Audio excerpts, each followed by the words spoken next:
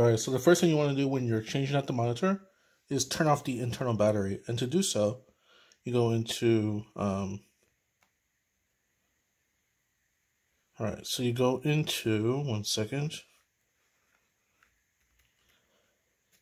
go to config, go to power, then go to disable built-in battery, hit enter. It will prompt you if you want to proceed. You'll hit yes, and then you turn off the internal battery that way. Alright, so that's the first step. The thing you want to do before you replace the laptop screen is that you want to replace the external battery. And to do so is simply just releasing these notches here. So this notch here, and the notch over here at the top right. And then you kind of pull the battery out. So give me a sec because my hands are not free. Let me see if I can do this somehow because I'm holding my camera in the process. So give me a sec. Hold on. This is not going to be easy, but I'll try to demonstrate it for you guys. But in essence, it's just holding on these notches here. So one notch here, and then a notch here. But you have to do it at the same time, simultaneously. And then you can toggle the battery. So when the battery is out, as you can see now, what you want to do is make sure that you remove the AC adapter. So the AC adapter is in this plug here. Let me see if I can focus this. That's the AC adapter plug on the Thinkpad X260. Now make sure that's removed. Alright, so next thing you want to do in the removal process is to pry under the edges here. So you want to fold your laptop to a 180-degree angle, like a straight line. And then you just want to pry under the edges here. So I'll use like a flathead screwdriver and just pry around the edges. Give me a sec. And I will pause the video and show you what happens when I'm done. Alright, so what I did to remove the panel, as you can see here, it's totally removed, is that I started from the top panel here, where the bezel, as you can see, where the bezel touched the screen formerly, and I just pried it off with a prying tool. This was the prying tool I used. It's like a flathead with a prying tool, and I carefully, just between the edges, just started to pry one by one along the hinges. What you want to do in order to remove the previous screen is that you want to take a look at the latch here. So it's the latch here that connects this cord, this dark cord, black cord, to the previous laptop. It's a 30-pin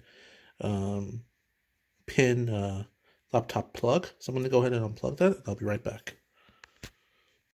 Okay, so after some perseverance and some real effort, I managed to remove the previous monitor, or I should say screen, and it was a bit of a hassle compared to the 3 other ThinkPads I've had in the past. I've had an X220, I've had a T450, I guess no, this is my 3rd one I'm doing.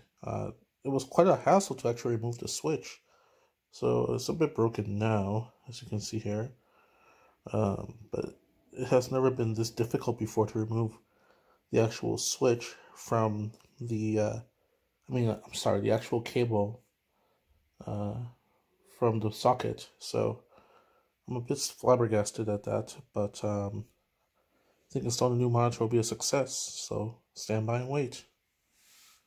Alright, so thank you for hanging tight. So as you can see, I just pulled out a new screen for the X260, Lenovo ThinkPad X260 that is.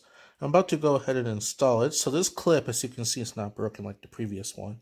And I'm going to install it in this pin slot right here with the cable. So as you can see, it's a bit loose right now. But this will actually go right here. So stay tuned and I'll be right back. Alright, so I just plugged in the new screen to the Thinkpad X260. One thing you do not want to do is take off the film that protects the actual screen prior to seeing if it powers on or not. One thing I do see here that's different from previous versions or previous iterations of the ThinkPad is that there are no securing bolts to the screen. And that's a bit of a shock because in the past, Lenovo has always done their due diligence to make sure that they add screws to actually bolster and support the screen. So it's a bit of a shock to me. I hope that Lenovo rethinks how they actually secure their screens, because this really has no amount of securing whatsoever. It's quite flimsy, and it's also quite of a shock because Lenovo, like I said, they're renowned for their durability. They're renowned for the military specs, but with what they did to the X260 compared to what I noticed in the X220, it's quite flimsy and no support whatsoever for the actual screen. I'll be back as I power this on to illustrate that it actually works now. So we are back. As you can see, it is indeed powering on.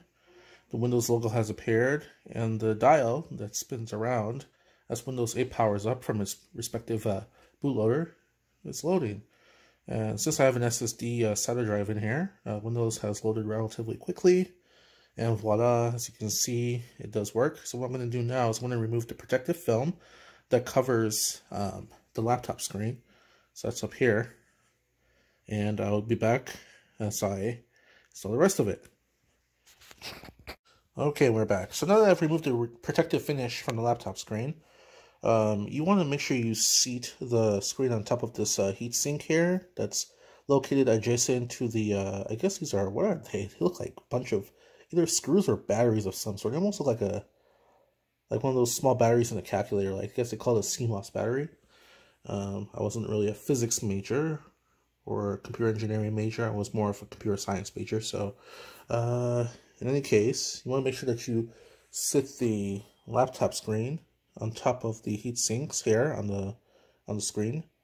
And when reinstalling the bezel around the screen itself, this plastic cheap thing, Lenovo is really starting to lose out on their quality. You want to make sure you do this very carefully, not to scratch the screen. So I'm gonna go ahead and put this back on, and I'll be back. I want to make sure I concentrate, not scratch the screen. Cheers. Okay, so I'm back with the latest screen put in place. As you can see, it just looks much clearer, but you probably can't see it on this Galaxy S9 camera. Let me turn the backlit keyboard. So it does look so much clearer now, in my opinion. So what we're here for is that we're going to go ahead and turn the internal battery back on. So we go back to power under the config tab, and it actually looks like it's enabled again. Interesting. So the built-in battery is enabled once again. We're not temporarily disabling anymore, but it looks like it's enabled. So actually there's a note here. I should have read the note before I disabled it. It says the battery will be automatically enabled when the AC adapter is reconnected. Interesting. Okay, that's good to know for future purposes. In the case, this is a tutorial for installing a new screen on the ThinkPad, Lenovo ThinkPad T260. Have a wonderful day. Bye.